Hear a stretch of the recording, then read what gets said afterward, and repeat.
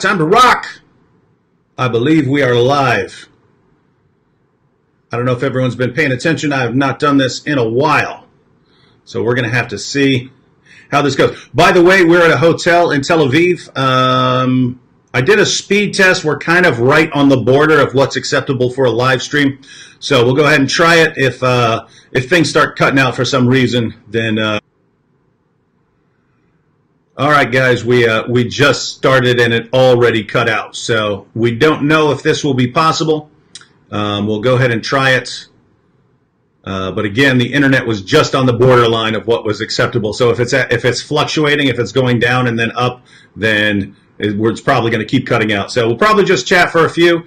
If it starts cutting out, if it does well, then we'll go ahead and stay on for a little while. But I'm hoping this works because Bobby and I are here with. Yeah, go ahead and try to see if you can get a. Can you type and let them know or anything? All right, Marie's going to try and get on a different internet setup on her laptop. Again, this is only lasting like 20 or 30 seconds. So worst case scenario, we'll just say hi to everyone, chat for a few minutes. It'll cut out a few times, but there are worse. Yeah, it's not giving me these other options. Yeah, so guys, this just isn't working. We have Sneakers Corner said the Arabs are blocking the feed. No, we just have a lousy internet connection. Was hoping it would work. It's not. So basically, we'll probably cut off in a couple minutes when this cuts off, and then I'll see if there's a way I can. We tried, ladies and gentlemen. We tried. Someone said, Bobby Conway looks like he's totally over this. Well, I'm totally over this too. No, I'm totally over this too. I'm here, bro. David needs a hug. David needs a hug, right? Yeah, we tried. It just sucks. Telespeed. We are in one of the most advanced cities in the world, Tel Aviv, and it's cutting out every couple seconds. Tighten up, Tel Aviv, especially this hotel. All right. Now, the paper we got when we got here said that there is an actual internet upgrade, but it didn't pop up. It says it will pop up as an option. It didn't pop up. All right, so guys, we're just going to talk for a couple minutes, just tell everyone what's going on. But we're obviously not going to do a long live stream with the internet cutting out. So Bobby, why don't you tell us? I couldn't even get that in. Bobby said, welcome to the 1 second apologist, and it cut out. I hope you guys caught that. Okay, yeah. Well, we're having a good time. We have a need for speed in Tel Aviv. Yeah. You know, we're having a tough time here, but yes, this has been a great trip. We're with the Israel Collective. We're with a group of apologists.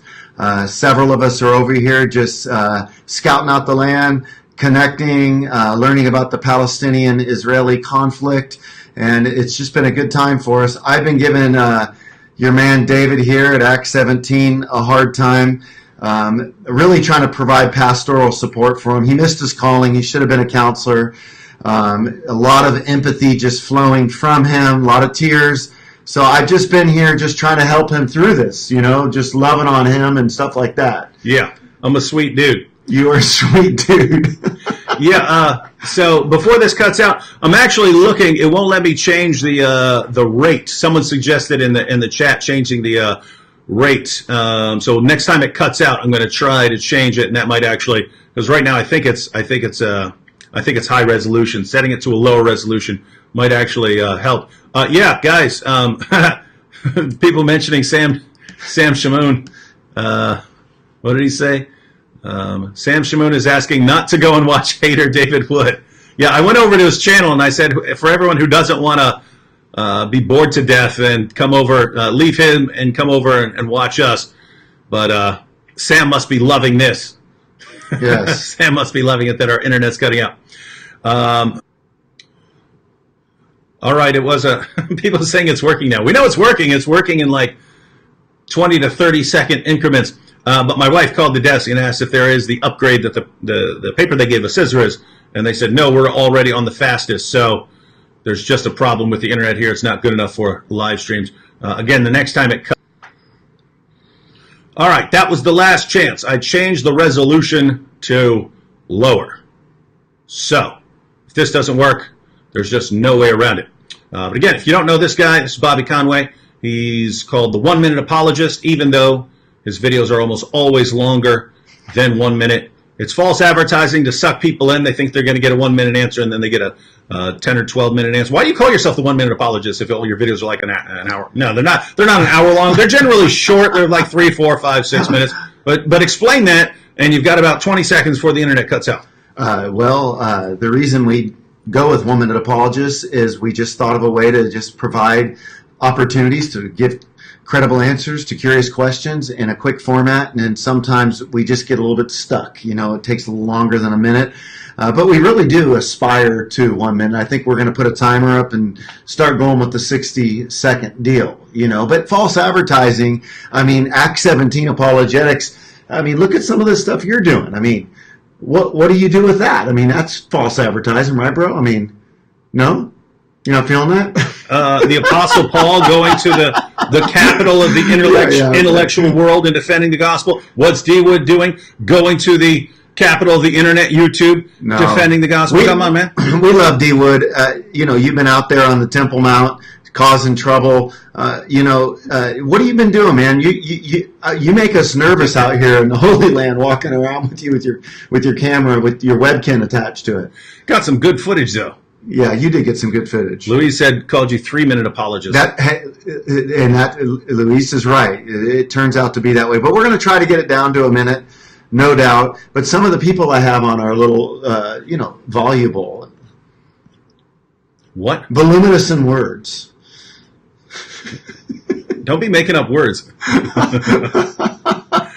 right, so guys, we're out here in Israel, and American Concrete here says, does Israel allow free speech? If not, what can't one say? I don't know the specific laws, but as far as I know, no one's stopping us from saying anything.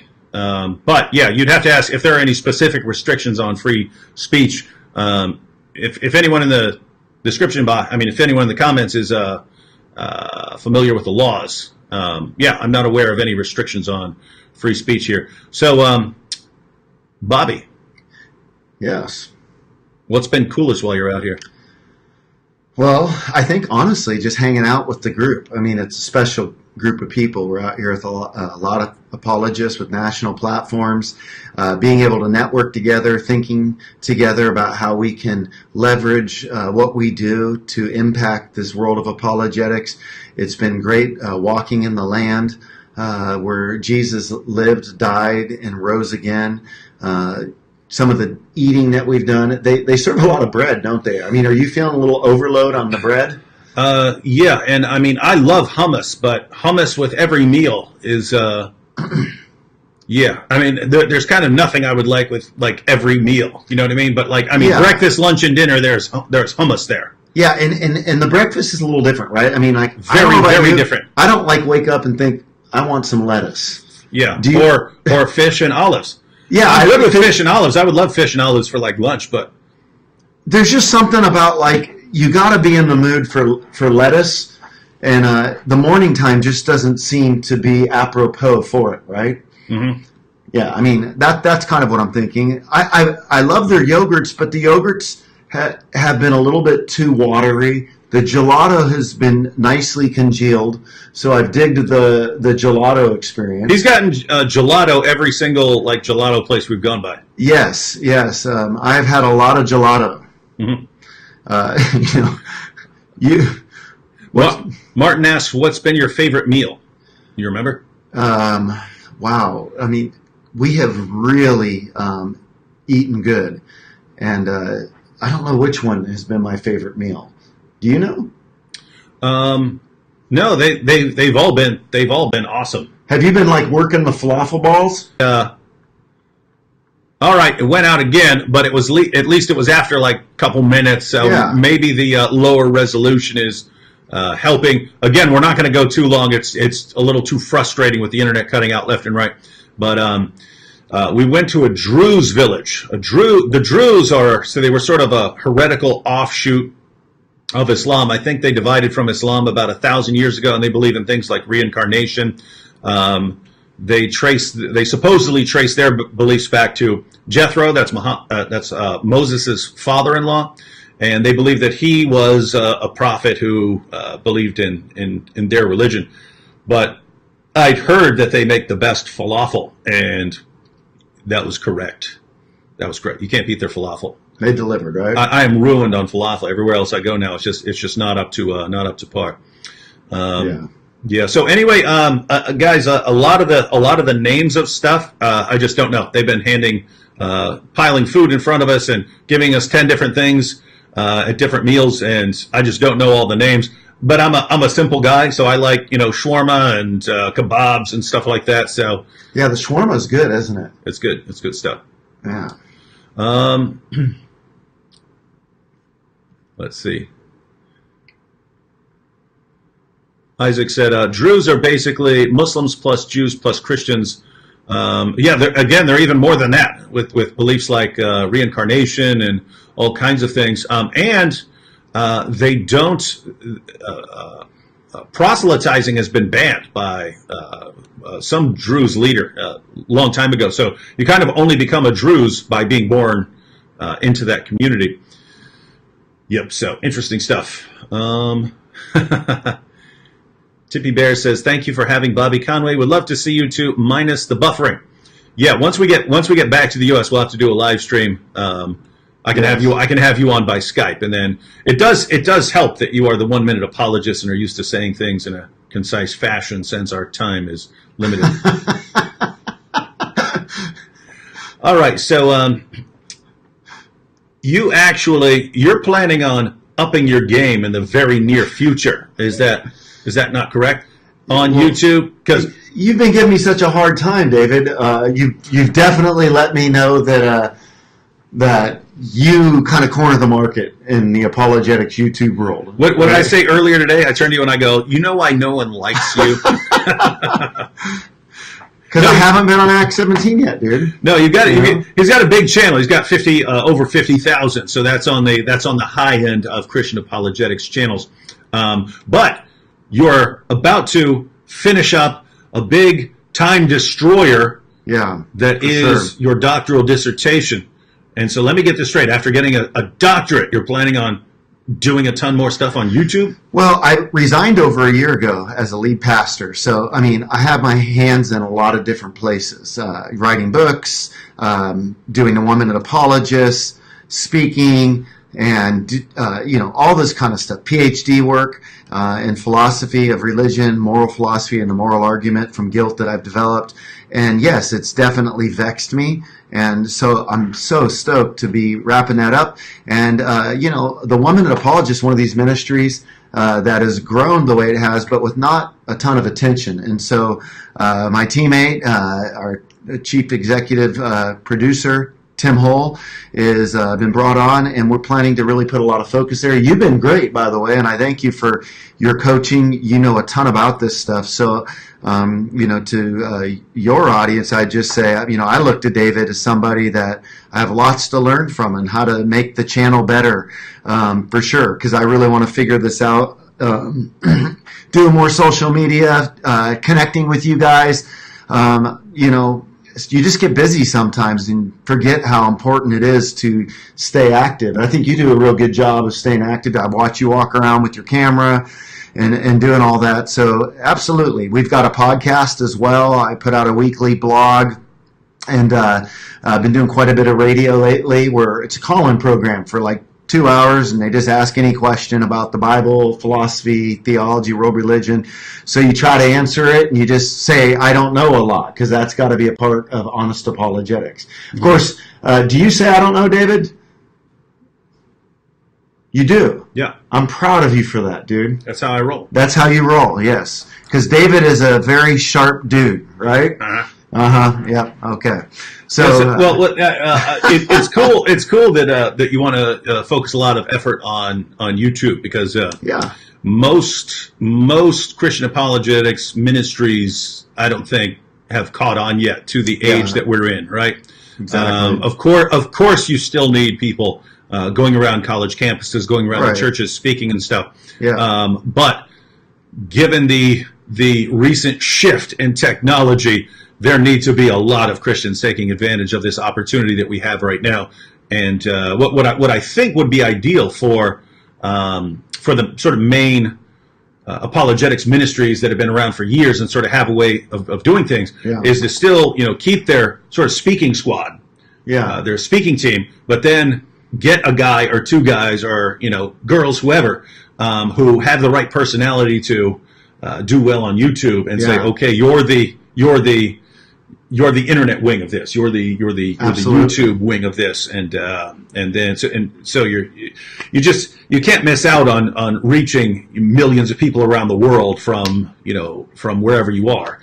You can just there's something cool and awesome about actually traveling to a place, traveling to a church, traveling to a college campus, and sitting down with people and having that interpersonal communication. So that is really awesome. But in terms of just volume, I mean, how much information you can get out, there's just no competition for doing it on the internet. Well, maybe even just share with them. I know we've been doing some brainstorming about getting together with some other people with YouTube channels that are large and doing some brainstorming. You have some really great ideas about some of those things. Would that be worth sharing here at all? About what we're thinking about doing and getting together for some time to figure this out? No, that's secret. Oh, it's top secret. Okay. That's extra top secret. Well, he's just blurting it out. No. Well, there's good stuff to go. I threw the ball into your court, so you're shutting that down, but no problem. What I've told them in my videos is we're building an empire. Okay. I said we're building an online apologetics empire. I was dead serious about that. And so we got stuff going on behind the scenes that I mainly don't want to talk about it because I don't want other people copying what we're doing. I think that's a good point. Yeah, because we don't want that kind of a ripping off effect. Yeah. Now, to be clear, I'm not talking about Christians. I'm not talking about Christians here. I want Christians. Our basic plan is we're going to develop we're going to build an empire and then try to help all other Christian ministries with what they're doing so they can up their internet game. Well, so what I mean is I don't want keyboard jihadis imitating what we're doing because we're doing some pretty high level stuff behind the scenes that. Oh, you just pointed to a comment. Romans 10:9 was asking if I'm going to be featuring you on the Women Apologists with any videos on Islam. We've done. No, it wasn't on Islam. Oh, right? It wasn't on Islam. Okay, I thought it was. No, don't you remember what we talked about? Oh, no. Somebody was asking if I was going to have some stuff with you on Islam specifically, and we will be doing that because when we get together, I'll just have Tim bring down our set, and we'll just sit down and get a bunch of videos of David doing that for sure. Yeah, but you did record some videos with me. Yes, and some of those are going to be coming out. That was a lot of fun. I actually talked to David. My research is on the moral argument from guilt. And I talked to David about, he doesn't feel guilt. And so one of my questions to him was, how do you recognize guilt if you don't feel guilt? And we had a lot of good time talking about that because I talk about David in my research, how as somebody who is a psychopath and talks about that element that you don't feel guilt, but you recognize guilt. You can recognize I've done wrong, and it's pretty powerful to think about. So we got some good videos where I kind of get into the mindset of David that I think I try to tap into some questions that maybe people don't feel comfortable just coming straight out and asking you, that you kind of gave me access and said, go for it. You can ask me whatever. And I really took some time to do that. You did an amazing job on these videos. I hope it'll really be a source of encouragement to your audience as well. And it's actually, I don't know why, but I've been going around and sharing my testimony for a while, and, I get questions about, after I shared my testimony, it'd be like, what happened to Randy? What happened to your dad afterwards? It'd be things like that. But now, with increasing frequency, I finish up and there are people afterwards and they're going, hey, I think my son's a psychopath. What do I do? Mm-hmm. And I'm hearing that all the time. I think my daughter's a sociopath or something like that. So getting questions like that. So there are a lot of people concerned out there, and It's funny because the main reason I'm talking about it is because atheists and Muslims kind of made me, right? For years, I would mention that I'm a former atheist, and it was actually John Loftus, the atheist, and a couple others who kept saying, because they think that they think that people who claim they think that people who claim to be ex-atheists are just like trying to score points. So they kept saying they want to know, what kind of atheist were you? Were you a serious atheist? So it was actually that. That's why getting those challenges, tell us your real story. Tell us how devout of an atheist you were. That's kind of why I made that video, right? That was, okay, I need to go ahead and make a video, and I wanted to do it in creative fashion. I didn't mention being a psychopath in that video, but other people started saying, hey, you're a psychopath, you're a psychopath. And and then Muslims started throwing that around. He's a psychopath. Don't listen to him. He's a psychopath. Yeah. But I mean, it's true, right? I mean, I've actually been diagnosed with that. So I didn't want people like using it as a weapon, and you kind of can't if I just own it, right? Yeah. if I talk about it. But what I found in the process is it's kind of important because my background, I grew up and I had these problems. But no one explains it to you, right? You don't know what a psychopath is. You just know that you're behaving differently. And so if no one discusses that, no one spots you. Yeah. It's easier to spot a sociopath. We talk about this in the videos. You can sometimes spot a sociopath because they don't do well at adapting. Yeah. A psychopath actually adapts. They learn to mimic people's emotional reactions. Even though they're not feeling the emotion, they see other people reacting in a certain way, and they do the same thing. They become actors, right? So they're harder to spot. So anyways, so the point is, there are people who are growing up who are psychopaths, and are never told anything about that, or never told why they're different, or never told, hey guys, this is actually a problem that lots of people have, and you need to take steps to deal with it. They're not told that. They're left to kind of figure things out on their own, and there can be some bad problems with that, because I think around 50% of serial killers are psychopaths who just didn't know anything about it. They have no idea why they want to do some of the things that they do. Well, one of the things that I appreciate about you talking about this is because, especially with all the talking about mental health and mental illness, I'm somebody, that has struggled my entire life with anxiety. I'm 46 now, but when I turned about 40, I sunk into depression, literally, where I didn't even want to be alive. It was overwhelming. Ended up on antidepressants and counseling, and just with my addiction background and alcoholism recovery in that area, I want to speak out too. And I think that guys like you and me that know what it's like to struggle with mental illness, but then also know the redemptive plan that the Lord offers us, I think that we need to be able to, the church says everything's a moral issue at times, a lot of the church. I think we're making a lot of progress with mental health. The world's like, oh, it's always a mental health issue. And I just think we need to be a voice on, sometimes there is some mental health stuff going on there. And I appreciate you talking about, because, it seems like that would be hard. Is it hard for you at all to talk about? Like, I think people might be more nervous to bring questions up with you. Okay, the word psychopath has stigma. Is it hard for you to talk about it? And if so, why? If not, why? And then why do you think it's hard for people to talk to you in that way? Do you feel like people don't know how to broach that subject with you necessarily? I don't know. I think people are fine talking about it. Normally you wouldn't, just because it's kind of like a distraction, right? Yeah. You got all these things you want to talk about, and then there's this side issue that you kind of don't see the point of talking about, but there are people who want to talk about it, so you kind of talk about it. So it's kind of feels like a distraction, but yeah, over time I'm just realizing, all right, people do need to talk about this. Absolutely. And it's kind of good that you've had struggles, because I watched a couple of your videos years ago, and I was like, who is this perfect Christian and his perfect hair and his perfect production, his perfectly produced videos? Can't work with this guy. Who can work with this guy, right? Oh man, well, and then hanging out with you, you're all screwed up, man. yeah. You guys have no idea this dude is messed up. Well, I can work with that, right? All the Christians I knew for years after I became a Christian were all messed up dudes. So, well, I hate to even think that just a highly produced video could ever send that message, because just the whole leadership style I've always had has just been to throw my heart on a table and say to the guy, hey man, in my first year of sobriety, over 400 AA meetings, like I just lay my heart out there. So I would never want that to come across. I guess that's a problem with having the 1 minute apologist, right? You need more time to live stream to say, hey, when I served as a pastor, I was Pastor Panic. I offered up my contribution to world worry on a daily basis.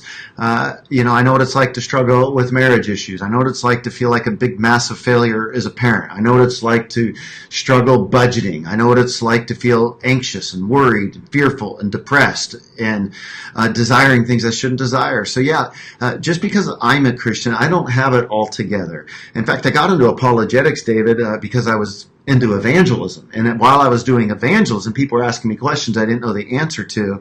But then I ended up struggling with horrific doubts, and apologetics helped me in that. And so in the world of apologetics, I didn't get into it because I was some naturally born academic. I was so uneducated, I failed the ASVAB 3 times to get in the military because I was such a partier. What a loser. What a loser, exactly. See?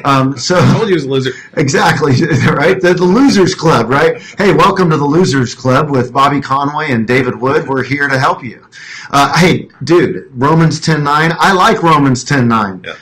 What an encouraging statement. Thank you for sharing that. Those are the kind of statements that I love to hear. Let's go ahead and read it real quick. Yeah. I was born into a Christian family and lost my faith. However, after watching William Lane Craig on your channel, I looked into his stuff and became a Christian again. I found your channel through one of David's playlists. I think it was a playlist. I think it's a playlist at the end of Islamicized Me, where I put playlists on, what is the gospel and the existence of God. I think a couple of your videos were in there. So, and hey, and that was before I knew you. So that's when I thought you're a total, stuck up, super Christian. Yeah, a super Christian. So I must have just thought, wow, this is a really well done video, so I'm going to use it. That is very judgmental of you, David, because I never even heard the gospel till I was 19. How old were you when you got saved? 20. 20? Yeah. Okay, well, you got me by a year there, bro. There you go. Hey, here we go. Kenji says, yo, David, did you meet John Lovell from Warrior Poet Society? Yeah, I met him. I've had to teach him a couple lessons over the past few days about who's the real alpha here. The other day in church, I could have sworn I'd seen him. Is he part of your Israel crew? Cosmic Miracle, him being in Israel as well. No, he's actually part of the group we're with. And, yep, he's pretty cool.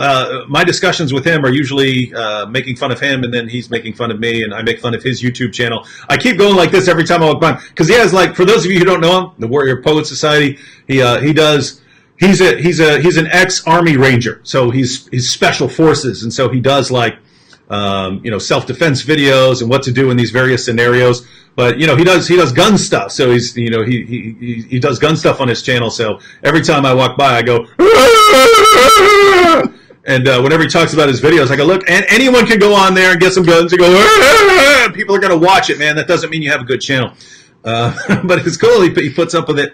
And the other thing I talk to him about is I'll put him in all these scenarios. I'll come up behind him while he's sitting down, and I'll say, "All right," and I'll reach over him like this, and I'll say, "Suppose I just put a garrote around your neck, and I say, I own you. Do exactly what I say." And he'll say, "Well, I would just have to do what you say," because I'm thinking, okay, what self-defense method does he have if someone just came and put a garrote around his throat? And all these situations I'm giving him, he's like, "Nope, I'm dead. I'd be dead." So I'm like, gosh, man. So, yeah. Well, what would you do if somebody came up and put a garrote on you? Well, that's the thing. I kind of didn't know. I specifically said in a car seat, you get into your car, you get up to the wheel, and someone you didn't see in the back seat puts a garrote around your throat and, says, "Hey, you better do what I say."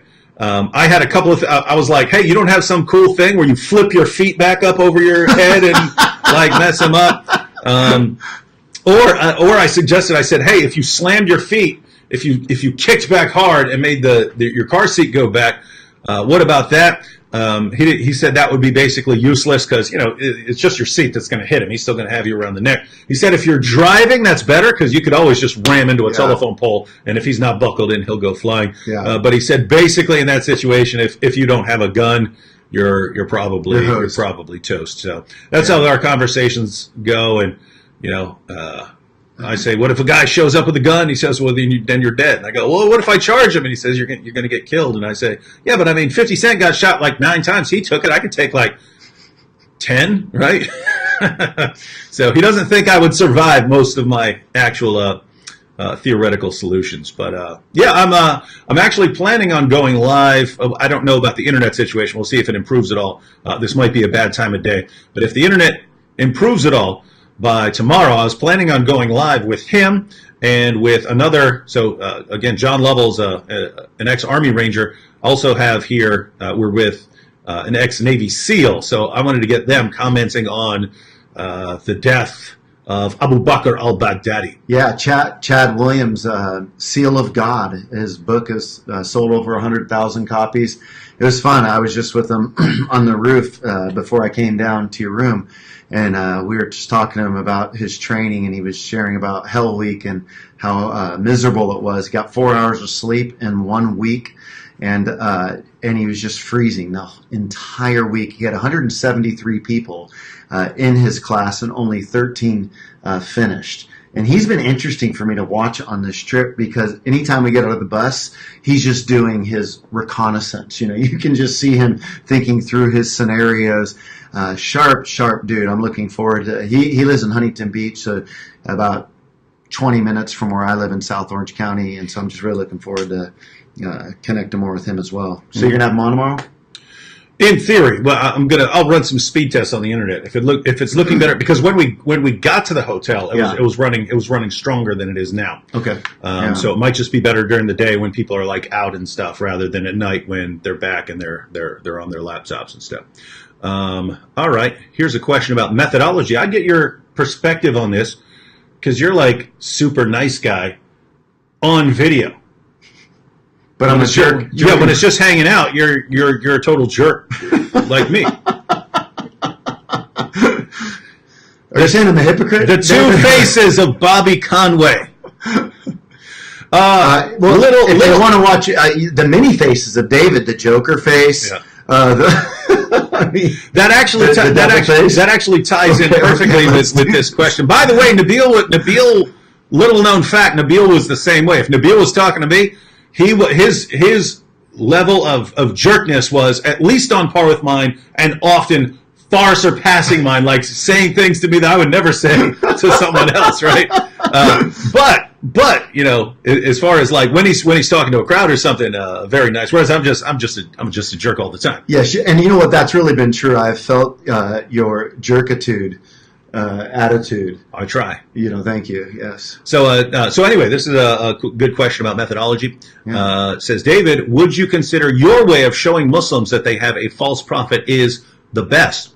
I have had an argument with my father with the whole gentleness and respect part of 1 Peter 3:15, and there's an if, which leads me to believe that there is a part 2. I'll go ahead and respond to this, and be interested in getting Bobby's views here as well. A couple things here. Would I consider my way of showing Muslims that they have a false prophet the best? No. It's just something that no one's doing, right? So if you have 10 ways of doing things and people are doing them 9 ways, and there's this other way of doing things and no one's doing it, then I think someone needs to be doing that, even if it's not the best. So that's one. The other thing is, I would say it's the best with certain Muslims, right? We don't want to forget this, that there are different kinds of people, and that's why we need different kinds of approaches, right? There are different kinds of people in the world. Guys, there are how many Muslims? I mean, go through my videos and look for testimonies of ex-Muslims. Go to the Leaving Islam series. Look at how many Muslims, ex-Muslims, were thanking me for just blasting away at their prophet. There are Muslims out there. If you sit there and give a calm response to their claims that Muhammad is a prophet, are not going to listen to you. But if you start just saying Muhammad is the most obvious false prophet in history, this guy had sex with a 9-year-old girl, he took the wife of his own adopted son, and you make fun of him, suddenly they can't stay away. It's just a fact that there are people like that. There are just lots of Muslims out there who only listen if you are coming at their prophet very aggressively. That's when they can't stop listening. So that might be, my approach might be horrible for a Muslim who's not like that, for a Muslim who is, just wants a nice, peaceful discussion. But guess what? I wouldn't use that approach with a Muslim like that, right? It depends. It depends on the person. As far as 1 Peter 3:15, I think this passage is massively misused. If we were to interpret 1 Peter 3:15 the way people are using it, the way Christians are using it to mean, hey, you should always say everything in gentleness and respect, then guess what? Who in the New Testament, who in the Bible doesn't fail that test? Jesus fails that test. If that's your criterion, hey, you always need to say everything with gentleness and respect. What do you do with Jesus saying, woe unto you, scribes and Pharisees, you hypocrites, you whitewashed tombs, you brood of vipers, you serpents? What do you do with that, right? That's not gentleness and it's not respect. He's showing contempt for them, and he's heaping abuse on them. So did the Apostle Paul in certain situations. And here's what's interesting. When you see people like Jesus, or you go to the Old Testament, people like Elijah, people like Jesus, when do they use ridicule and mockery? They generally use it with religious leaders who are leading other people astray. Mm-hmm. When do I use it? With Muhammad, the ultimate religious leader who is leading people astray. Mm-hmm. So I believe I'm kind of following the Bible on this one. If you look at what 1 Peter 3:15 actually says, it doesn't say, hey, even if you're addressing a false ideology and a false prophet who's leading people astray, always say everything with gentleness and respect. It's not what it says. It says someone comes to you and asks you for a reason for the hope that you have. And if you look at the context, it's actually people asking you this in a context of you being persecuted and things like that, right? But it's in the context of someone coming and saying, hey, I want to know why you have this hope. Now, in my videos, if someone says, hey, David, I want to know why you have this hope in Jesus Christ, do I mock them? No. Mock a false prophet. Why? Because that is the biblical pattern, right? So I think I am following the Bible here. With that said, there are all kinds of Muslims out there. There are all kinds of people out there. So different approaches. I don't think most Christians should respond the way I do. I think someone needs to respond the way I do. And so if someone needs to do it, it might as well be me, because I'm built for this.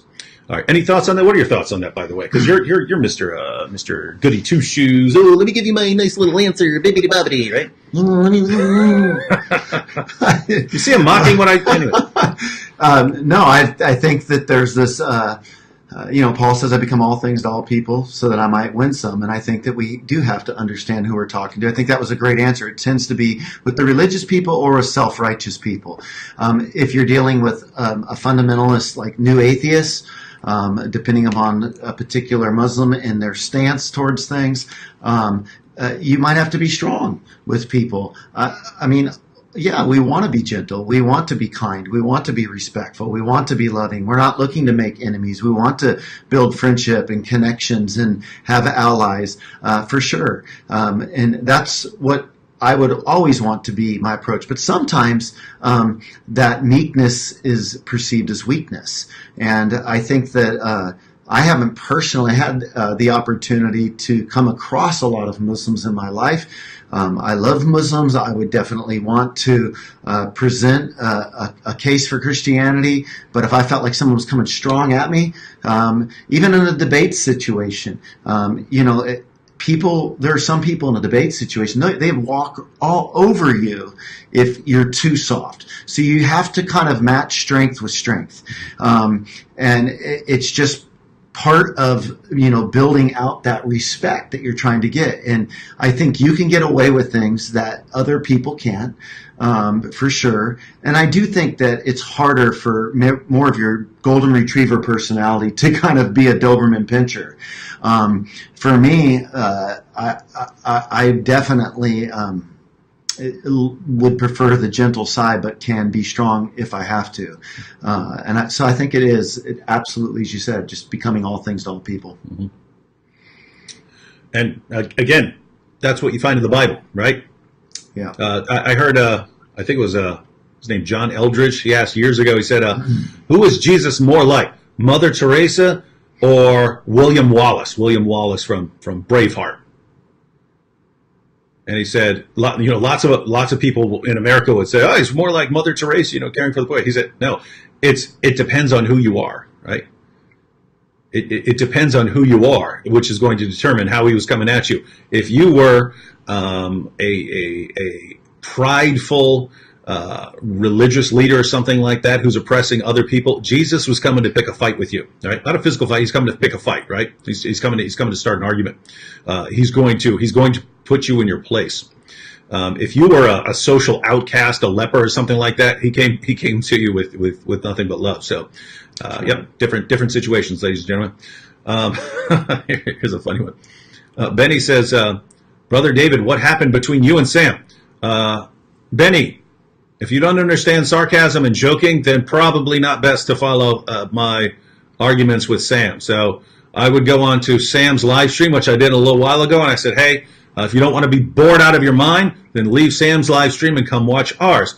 And then Sam started talking trash about our live stream, telling people not to watch it. We're just going to put everyone to sleep. So if you don't understand joking, then don't pay any attention to that stuff, because we're joking. That's how we come at each other. And if you're not familiar with that, you're gonna have a problem understanding like half of everything I say during my daily life, because I'm usually messing with somebody. All right, well, it's 11:46. I'm glad that this is working. I'm glad this internet is working a little better now that we've gone with a lower resolution. Look where we are. I'm scrolling through the comments. Yeah. These are all the comments that have been posted. We're up in like the first. We're still up in the first quarter. All right, guys. Since we don't have. Oh, hey. Brian of London is in Tel Aviv. Well, that's cool. I remember getting a message. Here's the thing, guys. I've gotten like probably 30 messages from people who want to see me in Israel, but up until like today, our schedule has just been jam-packed, right? It's jam-packed. Like even when it says, "Oh, you have this time to go off and have dinner yourself" or something like that, it's usually a pretty short time because our days are just packed. Oh, and then mine was even worse because I've been uploading videos. So we get back to the hotel and people go to sleep, and I have to start downloading, putting footage on my laptop and then editing and then posting the video and stuff. So I've been getting like 4 hours sleep a night.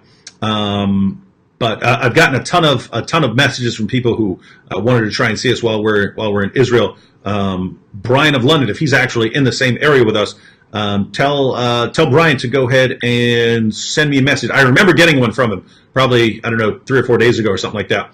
But I was getting a bunch of them. But yeah, tell him to send me another message because we're leaving tomorrow evening. So tomorrow would be the last opportunity. Here's one.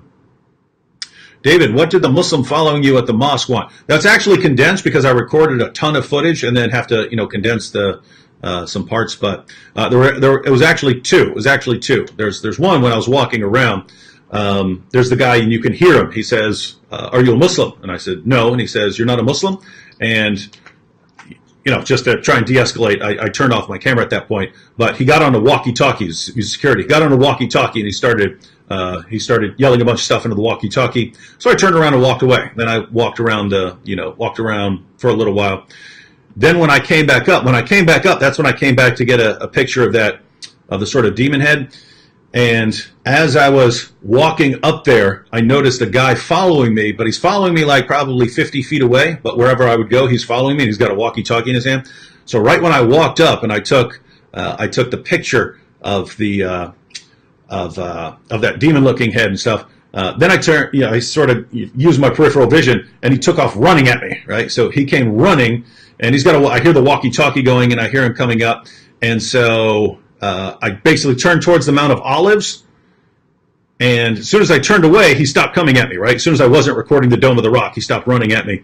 And then as I'm walking around the Dome of the Rock, he stays like probably 6 or 7 feet behind me, and he always circles behind me. So whatever direction I'm facing, I'm pretending I don't notice him, right? But whatever direction I'm facing, he circles behind me. So the situation is I'm not scared of getting my head kicked in. I'm not scared of any of that. I don't want to lose the footage, right? I don't want someone. I'm about for don't. He's kind of crazy in this way. I'm scared of that. You know what? Why aren't you scared of that? I don't know. I'm just wired that way. I mean, it kind of be. You know, in my mind, I'm like, it'd be kind of be funny, right? Say, hey, I walked up on the Temple Mount. I took some video of the Dome of the Rock and got my head kicked in, right? It'd be a funny story. But at the end of the day, I don't want to lose the footage, right? I was on the Temple Mount to get video footage to show people what's up there, and just don't want someone taking the cell phone or making me erase it or saying you're not allowed to do that. I was happy that I'd gotten the footage, that I got it, so I wanted to make sure I got off the Temple Mount with that footage. All right, so guys, we only have a couple minutes left. I've only scrolled through like a quarter of the comments, so I'm going to go ahead and skip to the most recent ones, just so we can get a couple recent ones before. Wait, oh, people are sitting here giving loving messages. This must be a you stupid idiot. I think this is a joke. Hazrat Muhammad. I think this is a joke account. account. To clarify. All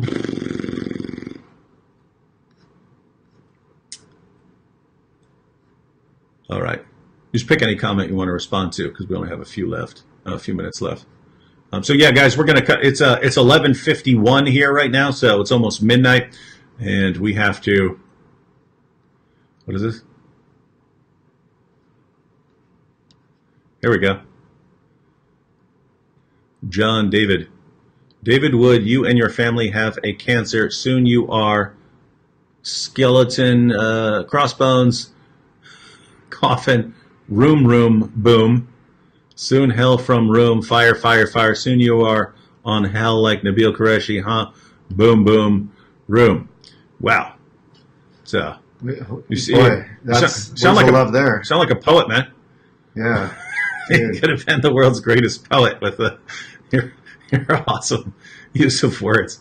What are all these? I can't tell if this is a joke. Hope you die in Israel, inshallah. I'm thinking that's a joke account, right? Yeah. With the Muhammad.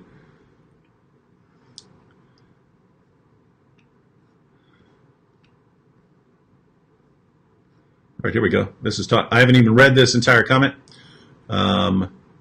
but it's asking about an approach. So, Bobby, could you recommend an approach for an atheist who has indicated that he has rejected all Abrahamic religions and that he does not need an angry and jealous God? Wow.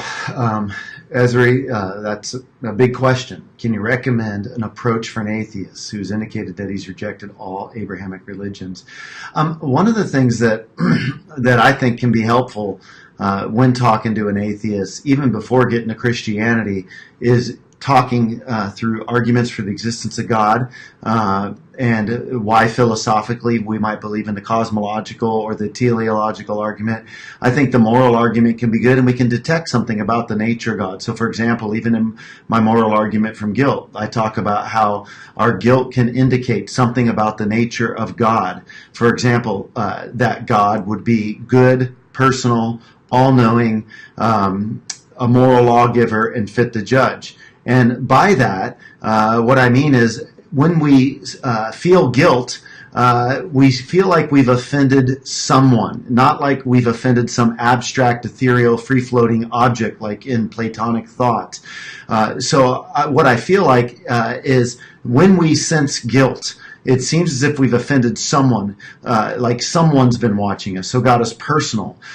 When we feel guilty and sense guilt, it's God pinging us, letting us know something about His nature, that we've acted contrary to it. God is a good God. And so if we feel guilty for lying, it's because God cares about truth. When we sense guilt, it's because we've broken a moral law. Hence, God is a moral law giver. God is fit to judge. If God is the one who's given the law, if He is given us guilt as a resource for understanding it, then these are types of things that we can get into discussions with atheists where we say, hey, look, you experience guilt, I experience guilt. What offers the best explanation for it? How do you ground this moral law? Otherwise, we just have subjectivism or relativism. So I think it's good to be able to get in discussions with an atheist. And if we can ground morality in the good-natured God, then we get the theism. And then at theism, then we can talk about the different options of the theistic options for dealing with our guilt, what best resolves it. And that's where I think Christianity begins to walk. In the atonement, Jesus absolves our guilt and offers us a remedy through trust and faith in Him. And so I think that it's not always a clean sweep from atheism directly to these Abrahamic traditional beliefs, in particular Christianity. Sometimes we need to do a little bit of philosophical work, and then all along praying for the Holy Spirit to soften their hearts so that they might have their eyes enlightened. Mm-hmm. And yeah, I would probably want to do some groundwork trying to understand where this person's at, because lots of, not just atheists, but it could be Christians, it could be Muslims, it could be anyone, they sort of absorb a claim or absorb a popular saying without really thinking about it, you know, without understanding the reasons. So they'll just say, I reject Abrahamic religions. I reject Abrahamic religions. And you know, they'll just say that. And so you might want to do some groundwork. You know, what do you mean by that? And why do you reject them? Yeah. And what if one were true? What if an Abrahamic religion were true? Would you want to believe in it if it's true? Or are you just saying you wouldn't believe in it because, you know, they're not true, but if one were true, then you would want to know. And I would, if someone grants, and here's what I want to say. If someone says, look, if an Abrahamic religion were true, I would still not want to believe in it. I don't know what you can do after that point, except pray for the person, right? Because that person would be saying, even if it's true, I don't want to know. That's the one situation I've never figured out what to do with. And maybe it's because there's nothing to do there, if a person is acknowledging that he doesn't care about the truth. So, yeah, but hopefully the person doesn't say that. Hopefully a person says, no, if one were true, I would want to know it. And then you could say, all right, well, let me tell you why I think this is true. And I would focus on building a good case for the resurrection. In addition to, you know, classic apologetics arguments, Kalam cosmological argument, design argument, both the design in the universe and design, you know, in biology, moral argument, things like that. Because the idea is, there's a kind of cumulative case there, right? It's pretty much everything. It's pretty much everything wherever you go. There's information everywhere, right? There's information in the fundamental laws of the universe. There's information in every one of your cells. There's information everywhere. The moral law is information. That's not what you would expect from a mindless universe, right? You wouldn't expect information to be everywhere, to be at the bottom of everything. If God exists, that's exactly what you'd expect. And so, yeah, so those would be a couple ideas. All right. We're at 11:58. All right, guys, we have to cut off because again it's midnight here. Assuming the internet is doing at least as well as it is now, tomorrow I will try to go live with a couple of special forces guys to talk about the death of al-Baghdadi before we fly back to the United States. All right, Bobby, you've got about a minute. What a coinky-dink. Final thoughts for everyone here. Well, good to be on the program with you. If you're not familiar with our channel, check it out at YouTube, the 1 Minute Apologist. We've got over 1,000 videos. You can also go to 1minuteapologist.com and check out our stuff. And just thank you for listening to us. Hope to be able to meet with some of you guys in the future. And yeah, we're going to go to bed. It's late here and crash out. So peace out. Actually, one of us is going to bed. I have a video to edit. Oh, man. Yeah. Again, so I'm going to go edit this video. I'll have that up in a little while. And for those of you who aren't subscribed to Bobby's channel, the link is in the description box. So you want to subscribe to that. He'll have some videos with me up here pretty soon, so you'll want to see those. But also scroll through his videos. He just mentioned he has over 1,000 videos. Basically, there are subjects in there that are relevant to everyone. So there will also be topics in there you're not interested in. So scroll through those. and find the stuff you're interested in, and he'll give you some concise responses. All right. Hopefully see everyone tomorrow. If not, I plan on starting up live streams again once I'm back in the U.S. So see you soon.